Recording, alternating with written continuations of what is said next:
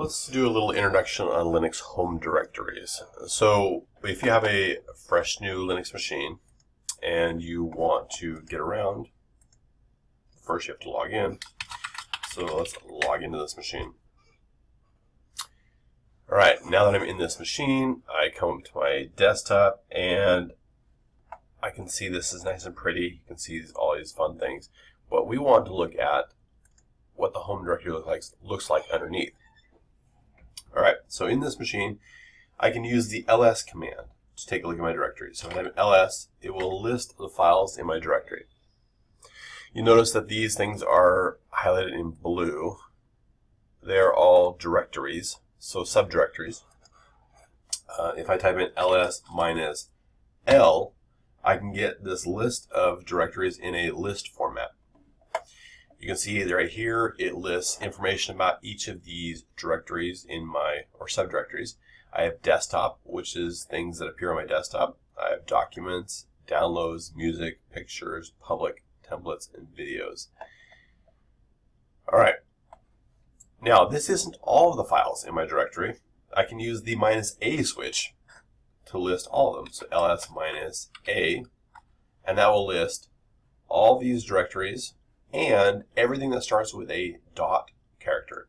So on Linux machines, if it starts with a period or a dot character, it is considered a hidden file or hidden directory. So the -a will list all of them. If I want to get in the list format, I can combine the -l and the -a to get a list format. So ls -al, and I can get all of these files. I can see these ones right here with the dot leading, and I can see the directories that do not have a dot leading. All is listed. Now, what am I seeing right here? Well, I am seeing directories. You can see directories with a D in the front. Each of these directories has a D in the front, and then things that are not directories right here do not have a D in the front. If it has just regular dash, it is a normal file. I can see next permissions. Permissions for each of these files and directories. They have a read, write, and execute bit. Read, write, execute. Read, write, execute. So the first set right here, the read, write, execute, is for the owner. So because I am the owner, these are the permissions I have. Read, write, execute for this .cache. For documents, I can see I have read, write, and execute. The next three, are my group. So I am the Joseph user, and I am also part of the Joseph group. But other people could also be part of the Joseph group. They just aren't.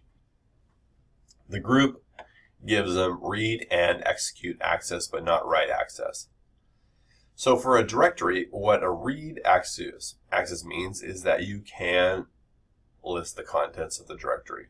The write means you can create things in the directory, and execute means you can get into the directory.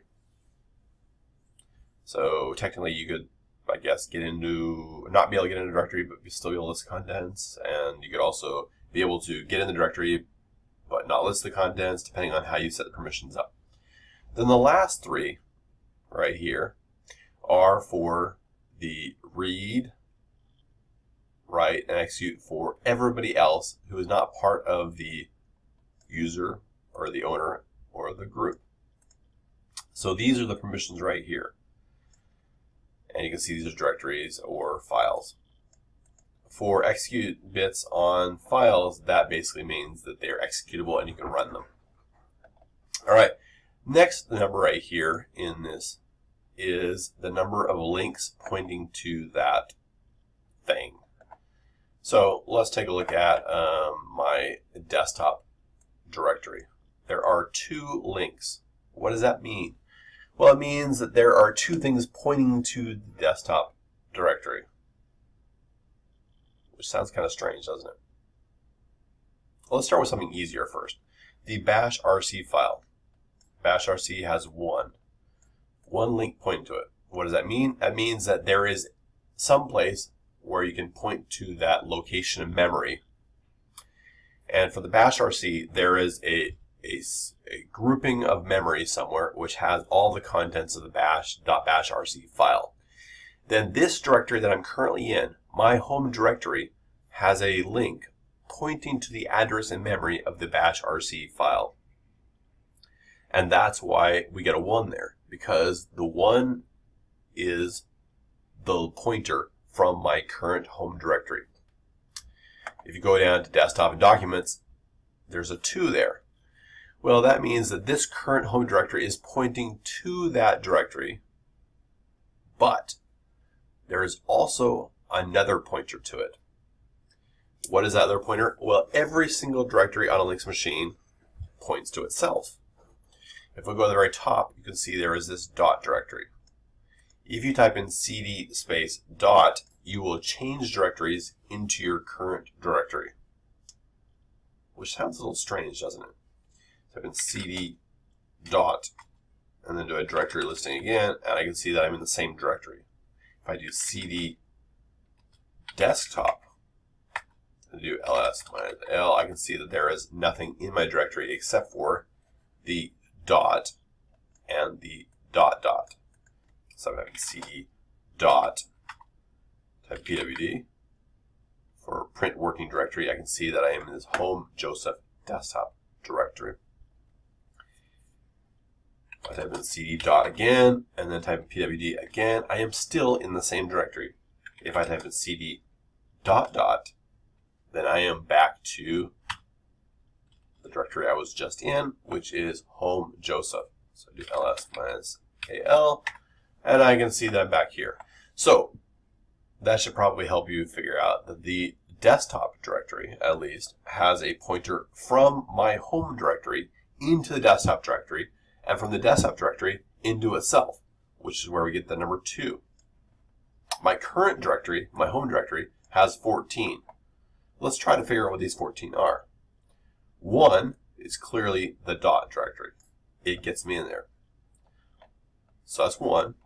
Then every single directory, every single subdirectory will be able to get back into this directory. So let's count them. You've got 1, 2, 3, 4, 5. So there's 5 right here. 6, 7, 8, 9, 10, 11, 12. So there are 12 subdirectories. But we have 14. So we have 12 subdirectories that all point back to this directory. We have this directory that points to itself. So 12 plus 1 is 13. And then we also have this one's parent directories. If I have in pwd, I can see that I am in the home Joseph directory. If I wanted to, I could go cd dot dot, and I get into the home directory, pwd, and I do ls-al, and I can see that there is a link from the home directory to the Joseph directory, which gives us our last and final 14th thing. Now, getting back into my home directory, let's say I move around the system somewhere and I am lost. pwd, well, how do I get back to my home directory? There are a couple of ways. I can tell it the location of my home directory, so type in cd home Joseph, and that will get me back. Or, it's not back there, if I go somewhere else and I'm not in my home directory, I can type in the cd command by itself, and it will take me back to my home directory. It will take me back to the directory that I belong to. So that takes me back. pwd, I'm back in my home directory. I can also, if I'm over here in this slash directory again, I can type in cd space tilde. Tilde will take me to my home directory as well. pwd, I'm in this tilde. If I go back again to this slash directory, I can type in cd tilde Joseph, and that will also take me back to my home directory. It will also take me to the home directory of some other user if they're on the system, but as we saw earlier, when I looked at the home directory, the only user in the system is me. All right, so those things will get me back into my directory. So I'm in this directory, And we know how to use the cd command to get in directories. So cd music, I can take a look around. I can see there's nothing there. I can hit cd to jump back to my home directory, pwd. I can see I'm in my home directory, and there we go. Now, what else can I do in this directory? You see there's a list of files here. What is in this bash rc file? If I want to see the contents of a file, I can use the cat command, which is short for concatenate. So it's usually used for listing a whole bunch of files and concatenating them together. We do cat.bashrc, and it will list the contents of the file. So here we go. This is the contents of the file, which is nice. And that's useful. If I wanted to, I could do things with that file. But we're not going to do that right now. The next thing I want to know is, well, what are all these things in here? We have this export system thing, whatever, pager, and that's being commented out with a comment mark. Well, these things are part of my environment, my system environment. So look at my directory here. I can see there's a bash rc, there's a .bash profile thing. So let's cat out the .bash profile. We can see that the profile sets some variable. Path equals path colon home something, and adds a bunch of things are there. Basically what this is doing is it's adding whatever home is, it's adding bin to that. So what does that do? If I want to see what my path is, I can type an echo $path. And this tells me this path. Every single directory in this path are directories that I can execute commands in automatically if they exist. So if I created a /home/joseph.local/bin directory, I could put programs in there and I could run them no matter where I was on the system. I could also run programs in the /home/joseph/bin directory no matter where I am on the system. They're there. Now, one thing you'll note is that my dot directory is not in my path, so I cannot run programs in my current directory unless I specify which directory they're in, which can be a little confusing, but we can do that later. So how do I know what other variables are available? Clearly, we see there's a path. We can also echo the $home, and we can see there's a home directory. What else do we have? We can take a look at the env for environment command, and it will list a whole list of directories or valuables, that are a whole bunch of values that are being assigned automatically when I do stuff, log in, change things. This is all valuable information. All right, let's say I decided to exit out, and then I'm like, oh yeah, I want to go back to the terminal, I want to do something else again. I take a look at my directory, I can see there's stuff here, and I think, well, what did I do last time I was on the system? Well, there's this new file that just got created. It is a .bash_history file. Well, what's in it?